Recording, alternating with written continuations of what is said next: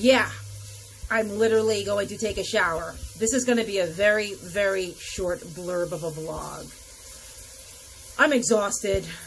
And I just want to go to bed, but I don't have an air conditioner.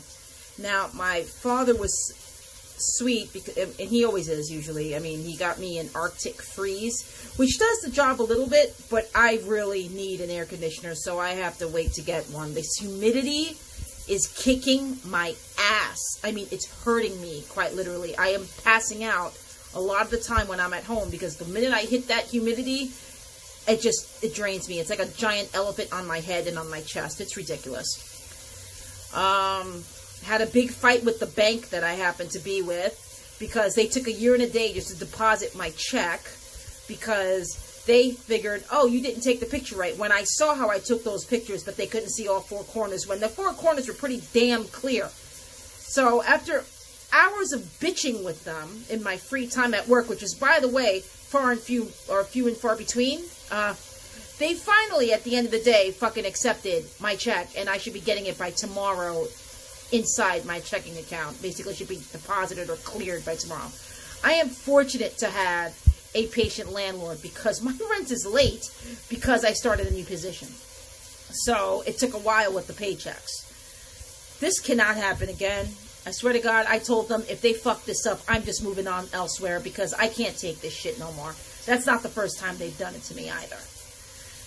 And I've got a lot of other things going on, mostly just money things that I have to make sure that I have enough for certain situations and occasions that are happy ones. So, because of my stress, and it's bad, oh my God, bad stress. I mean, because of the financial bad stress, if you will.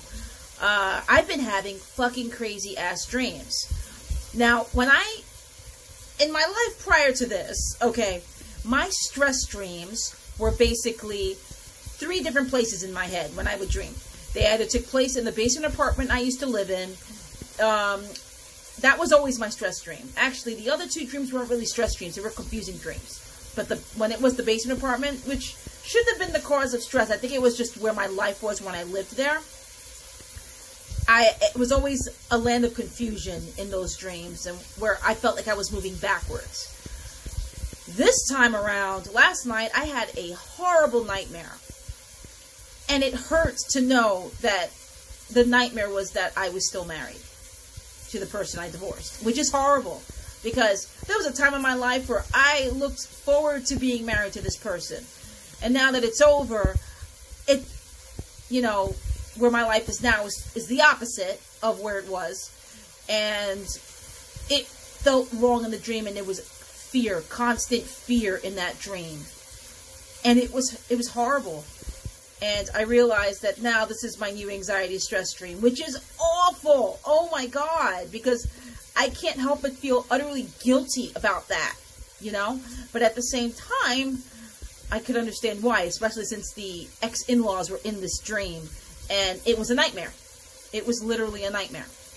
So hopefully tonight I won't have that nightmare, because things seem to slowly be going back into place again, because the check was finally cleared.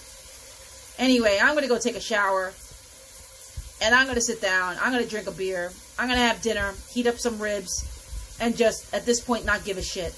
Maybe catch up on Stranger Things. I'm still not done with episode 4 of season 3, but I don't know. Sometimes I just don't feel like watching television or Netflix or whatever. Sometimes I just feel like zoning out and just whatevering. Anyway, I guess I'll catch you on the flip side, or however they say that, cliche thing that they usually say.